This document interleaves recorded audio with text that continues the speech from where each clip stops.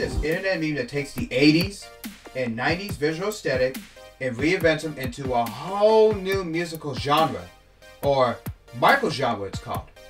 Since this year, Vaporwave has been becoming part of our pop culture all around in America, where more than hundreds of people are making this trend grow bigger and bigger than ever before 2020.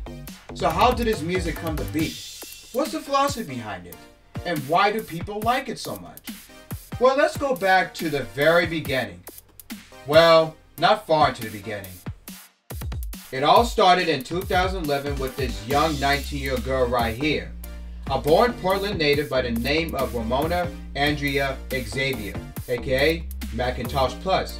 She began the whole Vaporwave craze with her ninth album, Flow or Shop.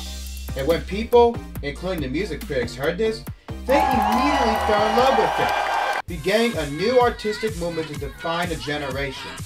Tons of musical artists and fashion designers started utilizing this Vaporwave aesthetic, so that many fans can look all hip and retro. Since these past 8 years, Vaporwave has blown up all over the internet, where anyone can listen to and dress in it, from YouTube to Vapor 95, which is so crazy how big it's gotten.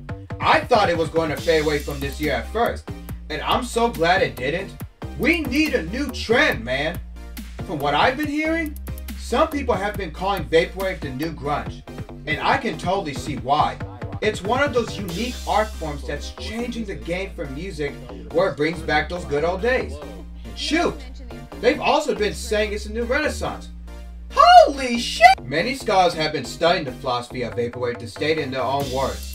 It's an homage to the 80s and 90s pop culture, where it satirizes consumerism, politics, TV advertisements, and the news. And I agree with all of that. It's basically going back to the simpler time, those decades before 9/11 happened, where everyone would watch endless episodes of The Simpsons and play some N64. Vaporwave is the dawn of a new age.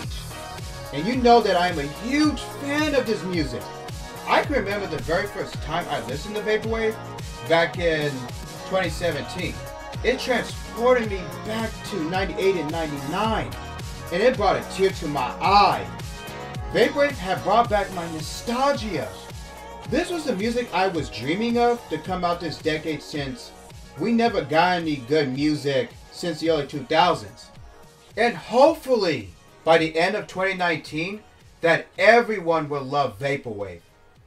Well, I hope that you guys enjoyed this, so I'll see you till next time.